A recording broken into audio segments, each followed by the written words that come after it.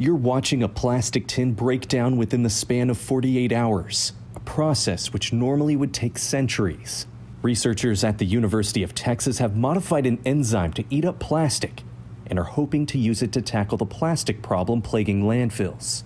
We were just really excited by the results and the hard work of the people who kind of have been conducting this research, and really excited to do what UT's motto is: what starts here changes the world. So hopefully we can do the same when it comes to plastic reuse. Fox 7 Austin spoke with UT researcher Hal Alpert about their project, as well as what this enzyme is. It's a protein, and that's really the essence of what we're made up with.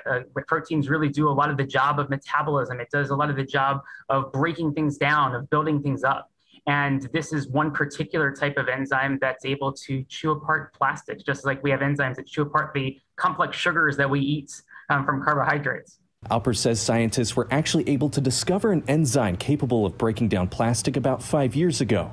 And it doesn't do a great job, but nature found a way to be able to take the plastic pollution waste that was out there and start using it as in a resourceful type of manner. Their goal at the university is to modify this enzyme to make it more effective, as well as be able to work in various environments and temperatures. What we can do is go in and change the DNA code for that enzyme when we want to create that in a more synthetic type of fashion. Before you can see it in action at landfills and polluted areas across the globe, Alpert says there's still a lot of work that has to be done. How do we deal with this messier waste when it has residues on it, where it's mixed together with other types of plastics and non-plastics, and still get our process to work really robustly there?